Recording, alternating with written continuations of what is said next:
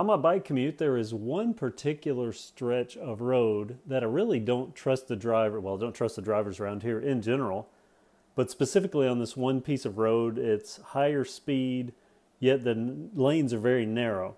So I'm really worried that someone's going to come up from behind me and nail me. I have a flare R tail light, I wear bright colors and so on. But I got online and I started thinking about a bar end mirror. Well, I didn't want anything that screwed into my grip or that I couldn't easily take off because I just don't like the way those look. And it's just that one particular stretch of road. So long story short, I got on eBay and I found this EEEkit, which is actually the same company that makes the tripod that I use for filming, an iPhone holder that I use, a remote, and so on. And they had this EEEkit. It's called a solution kit, and it's got a tab here, but I noticed that I can just do this. So let's see what is in my EEEkit. And yeah, they take pride in their units, blah, blah, blah. This is 2 bicycle mirrors and a little carry case. They always give these little carry cases. It's a little nice case.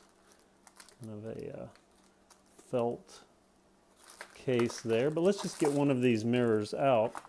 These strap on with a little rubber strap. I can get it out of the baggie here without fingerprinting up the actual mirror. I looked at maybe getting Velcro, but I found this, which looks like I already have a fingerprint on it, but it goes on just like my GoTime computer. Just pull this little rubber strap. And that should work well with my oblong grips. But this is the little mirror, and it adjusts. You can flip it pretty much in any direction there, as well as tilt it. So let me get this mounted and we'll see what it looks like on the bike. I've had this mirror mounted to my bicycle now for about a week and a half. I use it every day. It stays in place unless I bump it, which I do periodically, like walking through my office at work and things like that and bump it, but it stays in place when I'm riding. Any rattles and shocks and going over my bumpy streets don't affect it, and you can see it actually for a mirror on a bicycle. It doesn't look too bad. I'm not a fan of the look of them, but it's the functionality and the safety that I am after. Let me see if I can get this camera down. Now, one thing about this, you see my grips they're oblong. They, kind of poke out here on this side. Well, I want to show this around. This is the mount, and as you can see, it's got this little hard plastic. Now you've got a rubber band that goes around, and that's this.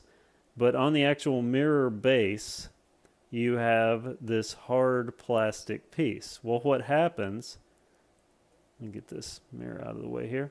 What happens is this sits on your grips, and this, at least on my grips because they're oblong, this kind of dug into my grips.